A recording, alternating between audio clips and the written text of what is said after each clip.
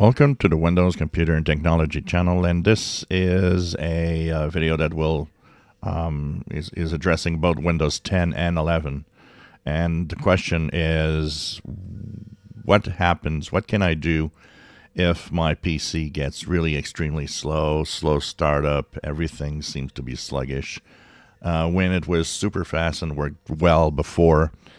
So of course that can be software that's running in the background. The first thing you should check for getting back to speed is going to the Task Manager.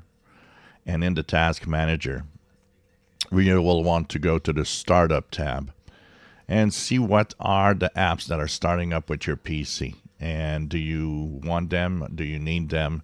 So disable everything that is not something you want.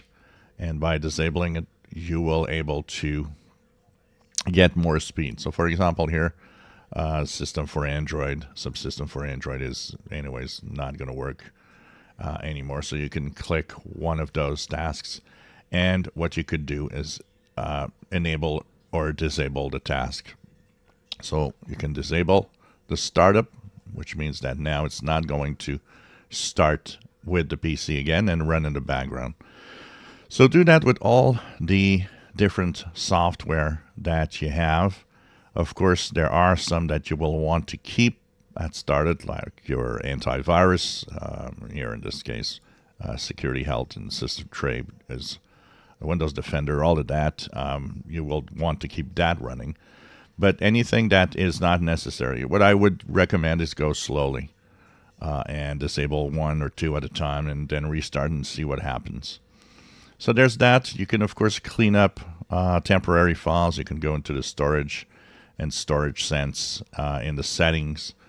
With the storage, you'll be able to check out, all the files, the temporary files you can remove and so on. But there's no magical thing that's going to clean your PC, and do avoid downloading those PC cleanup software. They don't do much. They're useless. And the best thing when your PC really gets sluggish, if it's been a long time that you're on the same install, is a complete reinstall. So, you download the image from Microsoft and you simply reinstall Windows from scratch. You can do it from within the operating system and say that you don't want to keep any apps. So you can use some of the options for recovery that exist within Windows if you want. Or use a USB thumb drive with an image of Windows 10 or 11, depending on what you have, and do a reinstall. There are videos on my channel about installing Windows 10 and Windows 11, and or have a friend that knows his way around PCs. A reinstall, a clean install, is often the best option because it really, really will give you a fresh new copy of Windows that doesn't have anything wrong in it. It's going to work fine. And it's going to be much faster. Often you get back the speed at which you were running before. Now, one thing to also check is how much RAM you have. One of the things that is underestimated is RAM memory. And in the Performance tab, depending on the machine you have, how much RAM are you using? This is a good indication. Usually if you have 4 gigabytes, it's time to upgrade to more than that.